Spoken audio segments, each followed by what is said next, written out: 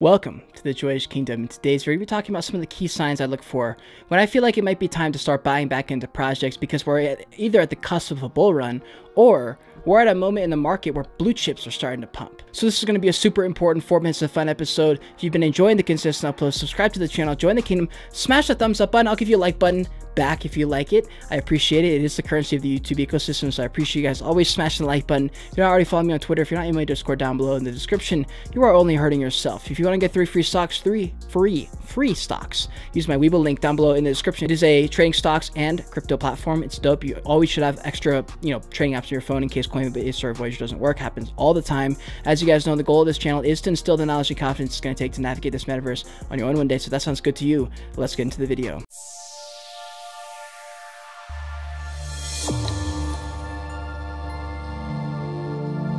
For any companies who want to get in contact with me, just email me at joyageofficial@gmail.com. Timer starting now.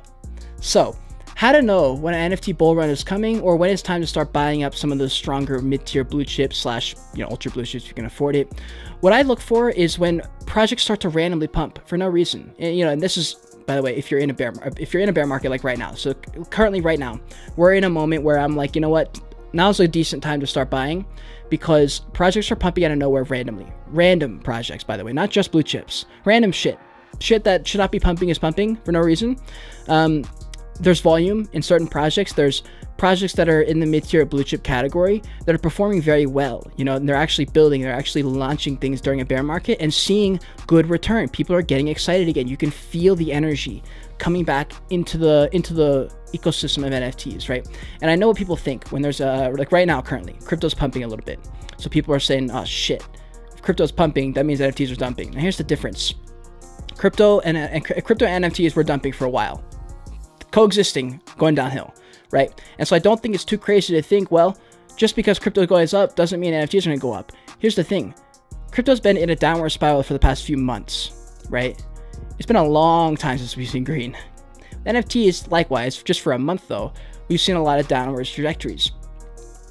What I've noticed is that as crypto started to get more belief, and now we're in greed again, we're in the green zone, so people are starting to buy up again because they feel like the money is going to keep going up, right? I'm feeling the belief coming back in NFTs and crypto a little bit because we've been so bearish for so long, and LA Trade says this all the time. Once you start to see everyone getting bearish, everyone saying it's over, everybody's saying we're on the cusp of an NFT, winter, that's when you're like, okay, very rarely are the masses ever fucking right. In fact, they're almost never right. So when you start to feel it in yourself that, you know what, this shit just can't get, this is awful. This is so bad. That's when you say, oh shit. This is usually when the market reverses. That's usually when a pump is kind of due. So yeah, I look for projects that are pumping randomly.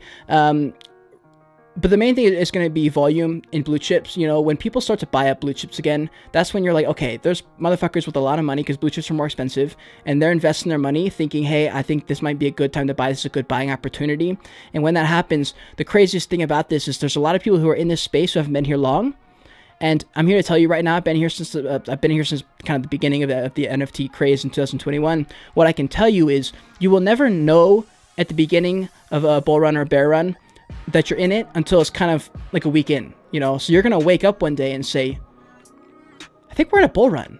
And we're going to have been in a bull run for a week. And you're going to have missed all the best deals to buy because you can make money in a bull market. If you're buying and selling in a bull market, you can make money. But you can get fucking rich if you buy in the bear and then sell in the bull. You can literally get rich. You can turn 2 grand into 50K. Like, that's a thing if you buy in the bear market. The problem is people wait too long in the bear market because they say, well, I'm going to buy that project once we get into a bear market. And then we get into a bear market and you say, well, I don't know if that project's going to make it. It's like, what are you doing? This is the clearance. This is when you're supposed to buy because when it comes back, you're looking at an easy 2-3x just to get back to normal prices. And then on top of that, we're in the next bull run, meaning it's probably going to build on that. This is the time to be buying. So we're in a position in the market where, yes, we could go up or down from here. But the thing is, fam, man, we're pretty low right now in NFTs, and honestly, I'm seeing a lot of bullish signs for NFTs. I know April's a good month for crypto in general, but just because it's been good in the past does not mean it will be good this year. We don't know what's going to happen. You can look at numbers, you can look at statistics to help you, but in general, you can never exactly time the bottom. You never will time the top.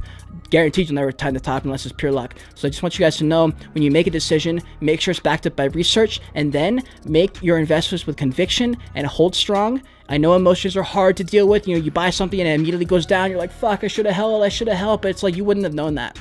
You know, and if it had gone up, you would have been like, fuck yeah, I bought the bottom. I'm so smart.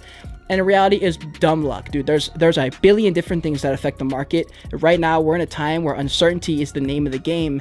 And honestly, a lot of people are just getting unlucky, and a lot of people are just getting lucky. And that's just the reality of the situation. So we're going to end this 4 minutes of fun episode right now. I'm sure the timer ended exactly at 4 minutes. We've been killing it with that. Right at 4 minutes every single time. It's been incredible. I hope you've been enjoying these videos. Subscribe to the channel so you don't miss any more. Click the like button. Smash that like button for me. I appreciate you guys doing that. If you're not already following me on Twitter, if you're not in my Discord down below the description, I really just don't. What are you doing? You know, and get your 3 free socks. Use my Weeble link. Get your 3 free socks. It helps me out. You get free money. I just don't know how you could lose here. If you want to see more of me right now, click on one of these boxes on the other side of me. And until next time, continue on your Joyage. Continue to learn and be grateful you're alive watching this video.